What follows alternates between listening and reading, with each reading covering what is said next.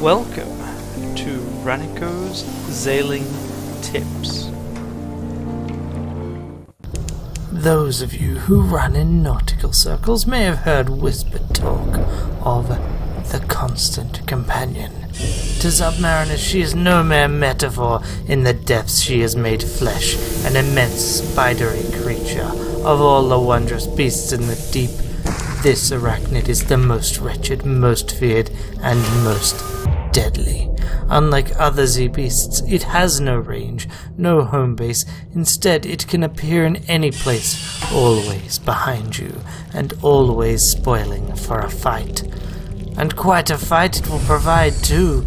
It can easily take down a steamer in only a few strikes. Its hide can absorb many of the strongest blows before it finally goes down.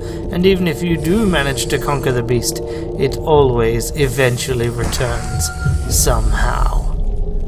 But be not afraid, young Zubmariner. Be not afraid, for that is how it hunts. Only a fool would dive when terror stalks the hearts of their crew.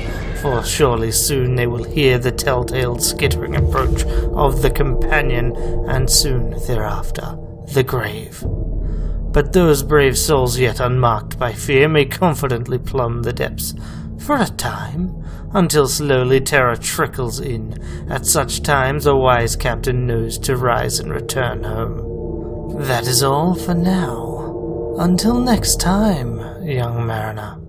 This has been one of Ranneko's Tuesday Tips. If you've got any tips you'd like to share, please let me know.